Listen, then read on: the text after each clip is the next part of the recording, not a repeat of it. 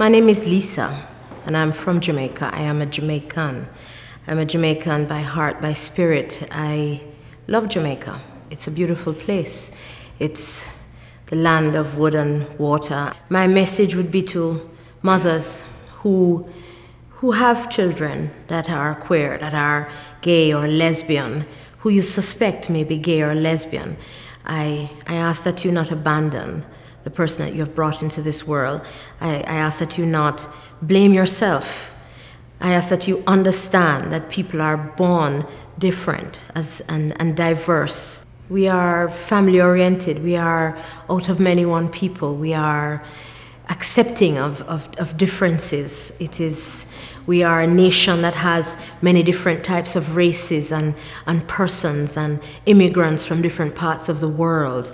It's mind-boggling to me to see people who are rejecting people because they're different from you. For people to have to flee their countries to seek refuge, to feel safe, is unfair.